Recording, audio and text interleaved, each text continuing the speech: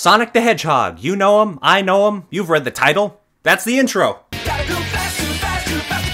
Number 5.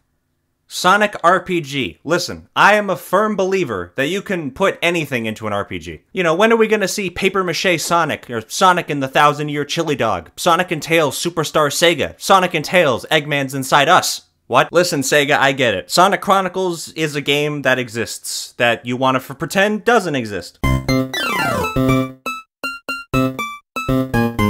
But the times have changed. If Mario RPG can get a remake, then a Sonic RPG can exist. Make it happen, Sega. Number 4.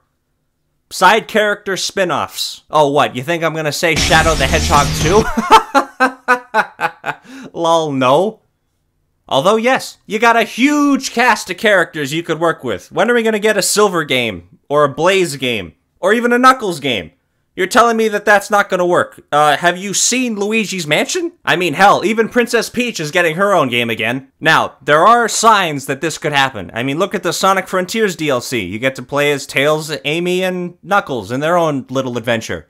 Is it gonna be any good? I have no idea, but you have hope. Oh yeah, there was also episode Shadow from Sonic Forces. No one remembers that. Number 3. Sonic games.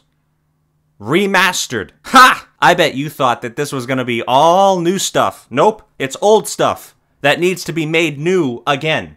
Now, sadly, this probably won't happen. Sonic and Friends have had a million voice actor changes, and every game from Sonic Adventure 1 to Sonic Unleashed isn't the current gang of Sonic voice actors. All these games are stuck in the past. I mean, why do you think we got Sonic Colors remastered? That game is overrated as fuck. I wish people could see the brilliance of the Storybook games, or the Rush games. But we ain't ever gonna see those games again, are we, Sega?